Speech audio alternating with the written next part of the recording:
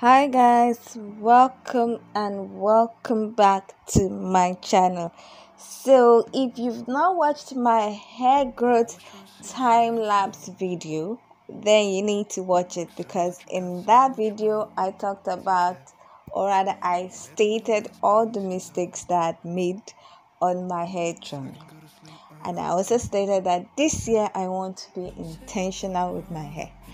So I decided I'm going to do a 6-month hair growth challenge.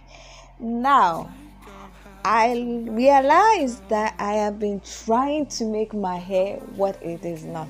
My hair is a low density type of hair. It is a thin natural hair, and it is never going to be as bulky as some other type of hair.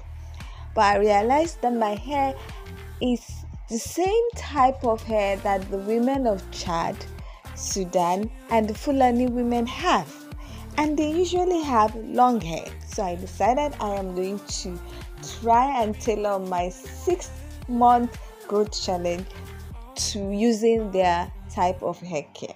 So in this video, I'm going to share 10 things that I will do to grow my hair in the next 6 months, following the Fulani women hair care regimen.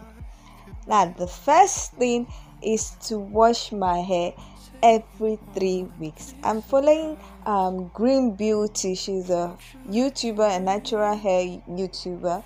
She says she washes her hair once a month, and I researched and found out that the Fulani women wash their hair every 3 weeks. So I decided to do it every 3 weeks. The second one is to moisturize my hair daily with my tea rinses and hydrating hairspray. I have loads and loads of videos where I show you how to make various herbal tea rinses and hairspray, so you can check it out. Now, the third one is to clean my scalp every 5 to 7 days without washing it. I have a concoction that I use to remove product buildup, and I'm going to try and be doing that every 7 days or 5 days. Now I'm going to seal in the moisture.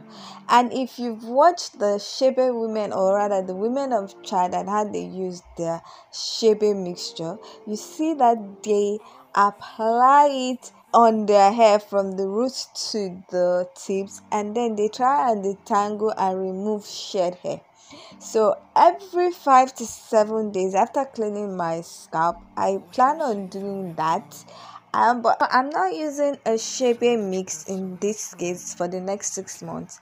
I'm using my butter grease mix, which has other herbs and has menthol and has even a coffee mix inside. It has a coffee infusion, and I will show you guys how I made this butter grease mix that I tend to use to seal in the moisture, remove shed hair every 5 to 7 days.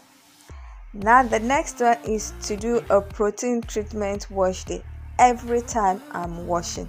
So I intend on doing a light protein treatment and heavy protein treatment every time I'm washing. So that is every 3 weeks I will do a protein treatment. I will do a light one, then followed by a heavy one.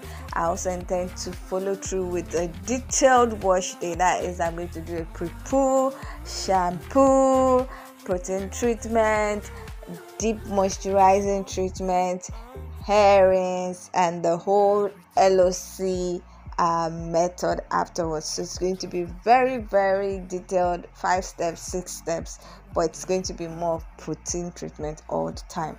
Now the sixth is to keep my hair in twist. Now the women of Chad always keep their hair in braids, but I noticed that braids break my hair, so I intend to keep my hair in twists, just like how Green Beauty keeps her hair in twists. So my hair is not as bulky as this, but thank God it's getting thicker, so I can keep my hair in bigger twists. Now the seventh is to dust my ends every 6 weeks.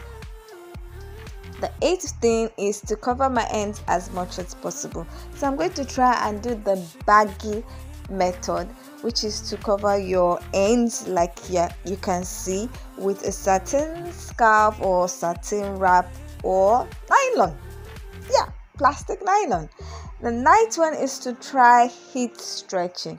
Now, heat stretching is using the cool setting of your hair dryer to stretch your hair, and it is said to help prevent single strand knots, which is one of the things that I battle with. So I'm going to try it. I don't know if I will be able to do it, but I'm going to try.